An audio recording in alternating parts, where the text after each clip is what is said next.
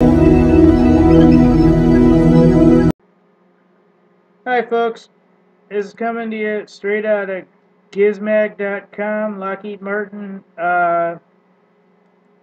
unfolds a new gadget. It's a 30 kilowatt fiber laser weapon system, and it was fired at this truck. Doesn't really give the distance, unfortunately, in the first 3 paragraphs, but it was fired at this truck. I'm guessing probably within 50 meters. And look at that smoldering hole, folks. That's insane. That's a future tech weapon. Recent tests used Lockheed Martin's advanced high energy asset, or Athena, ground-based prototype single mode laser, which was based on the company's area defense anti-munitions atom laser weapon system. It incorporates a 30 kilowatt accelerated laser demonstration initiative, Aladdin fiber laser developed by Lockheed.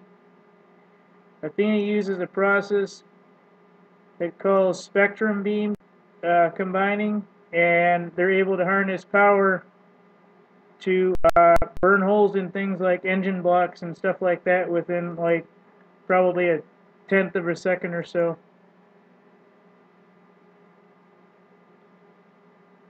Alright, for one reason or another, this is not working. They do have a 500 kilowatt system that they're working on, which is used on like cruise missiles and stuff like that for take out airborne targets.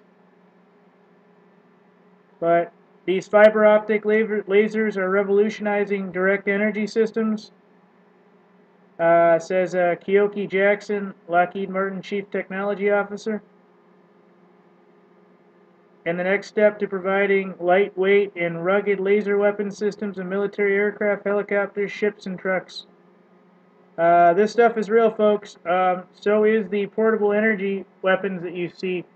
I've seen 2 or 3 phasers. You can talk to people on YouTube. Different companies are starting to make them, and these things will burn through wood, folks. I mean, you're standing 30, 40 feet away. These things will burn through a piece of wood about that thick. So the technology is here, folks.